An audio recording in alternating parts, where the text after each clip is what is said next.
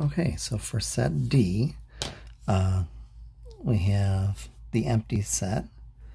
We have 4 ways to have 1 at a time. A alone, B alone, C alone, D alone. And then we have 6 ways where we can have 2 out of the 4. A and B, A and C, A and D. That runs us out of all of the A ands.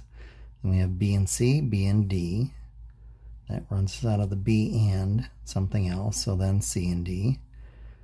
And then to find our 3 sets of 3, basically leave out either D or C or B or A.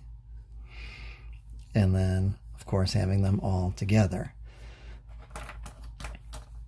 So we had 4 elements there, 16 total subsets if you tally them up. And in general, if you have k elements, you will have 2 to the k power subsets. So 1 element, 2 to the first subsets, 2 elements, 2 to the second subsets, 3 elements, 2 to the third subsets, 4 elements, 2 to the fourth subsets, k elements, 2 to the k subsets.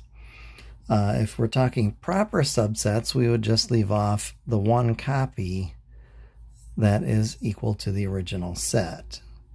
So 2 to the k minus 1 would be the number of proper subsets. So some problems to try out, I would recommend from 2.2, 1 to 38 all, and 39 to 59 on the odds. That's if you're looking through the ebook or have the physical textbook. If you're looking for my math lab, I'll see if I can find the sort of generic author's version of the 2-2 problems as well. But these are the ones that I've looked through and recommend trying out.